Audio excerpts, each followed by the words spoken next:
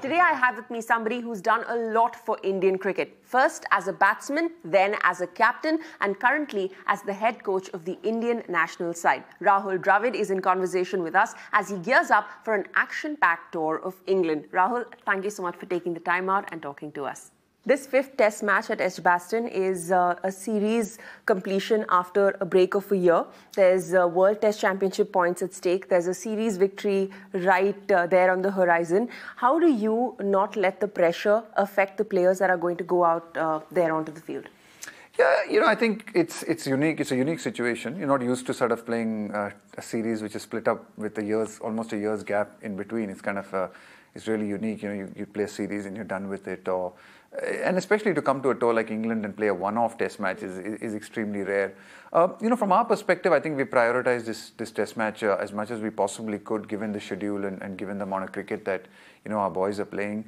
We've tried to ensure that the guys who are playing this test match are fresh and ready, and tried to get as much preparation as we could over the last week that we've been here in the UK. In the end of the day, a lot of it is not. It doesn't come down to results. Yes, results are important at this level, and you are trying to get the right results.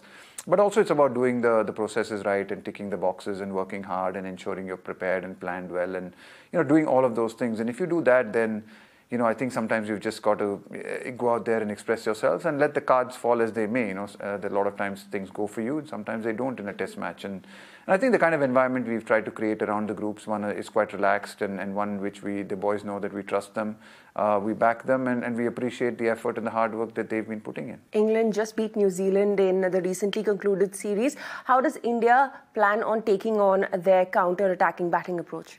Well, I know there's a lot of talks been about England and their style of batting. I'm looking forward to it. We've got a really good bunch of fast bowlers. I think the quality in our pace bowling and our seam bowling department is something that we take a lot of pride in. It's been excellent over the last 4 or 5 years. We've built a really strong core group of fast bowlers and who've performed all over the world in all kinds of conditions. So, yeah, I think it's going to be an interesting contest. I think our boys are ready for it. We've discussed it. We've talked about it a little bit. But I think what we've really come to the conclusion that the focus is on ourselves. It's not really so much on what they're going to do.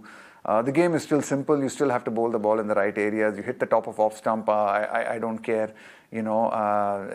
Whoever it is, it's still a very good ball. And we've just got to hit enough balls, put enough balls in an area that hits the top of off stump.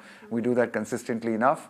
I'd back ourselves if they have the ability to hit our good balls, or if they have the ability to counter-attack our good bowling, then good luck to them. But yeah, I think I'd love them to play in an attacking and aggressive manner against the quality of our seam bowling. What is your impression of Ben Stokes' captaincy so far? Obviously he's been, can't fault it, he's won every test match he's captain. But yeah, there's no doubt that they've played very well. I think you've got to give credit to England. They have played very well. They were going through a little bit of a difficult period, and they'd lost a lot of test cricket over the last year and a half, 2 years. And they've come into this test match, and it's not that they've had everything easy. They've found themselves in a couple of difficult situations as well, but they've been able to fight their way out of it and battle their way out of it. So obviously a lot of credit for that should go to Stokes and the way he's probably leading this team.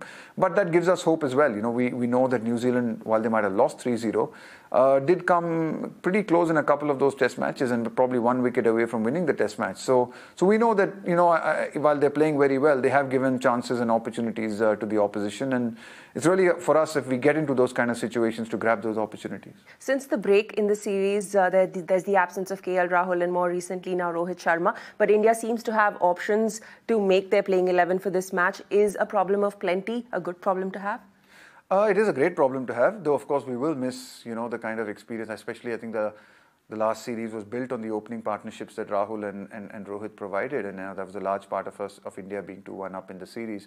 So of course, they're quality players. They played in these conditions, but like you rightly said, I think we've got people who can step in both those positions. Obviously, we're missing Rohit as a skipper, but it's a great opportunity for Jasprit to be able to lead the side. Jasprit Bumrah has been leading India's pace attack for a while now, but he's going to be the captain of the side in the 5th test match. In all of your interactions with Jasprit Bumrah, what are some of the things that stand out about him as a leader?